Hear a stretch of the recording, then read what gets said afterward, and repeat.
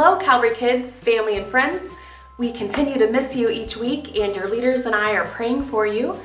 If we were together tonight, we would be starting our last unit for the semester, and tonight we would find ourselves in the book of 1 Kings. So we have been working on our books of the Bible, so let's review together. Let's start at Genesis and say the books of the Old Testament up through 1 Kings. So are you ready? Here we go.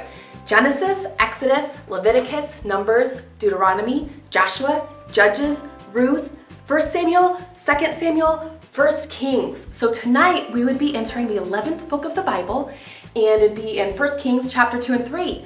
So I would encourage you as a family to take some time and read through 1 Kings chapter 2 and 3. And tonight our big story point is that God gave Solomon wisdom to lead his people.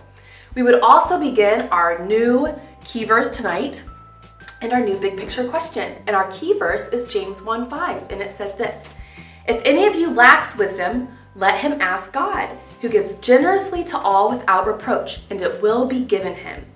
And then our big picture question is, what does God know? And the answer to that is, God knows everything about the past, the present, and the future. And tonight, as we would look in 1 Kings chapters 2 and 3, here would be our Christ connection. Solomon was a wise king who wanted to do God's plan. Solomon wasn't perfect, but God had a plan to give his people a greater and a wiser king, his son, Jesus. Jesus completely trusted God, and Jesus surrendered his own life to die on the cross for our sins. I hope you guys take some time to sit as a family tonight or sometime this week and look through 1 Kings chapter 2 and 3. And also be sure to go back and find the video of Psalm 119 verses 1 through 8 and keep practicing. Miss you guys.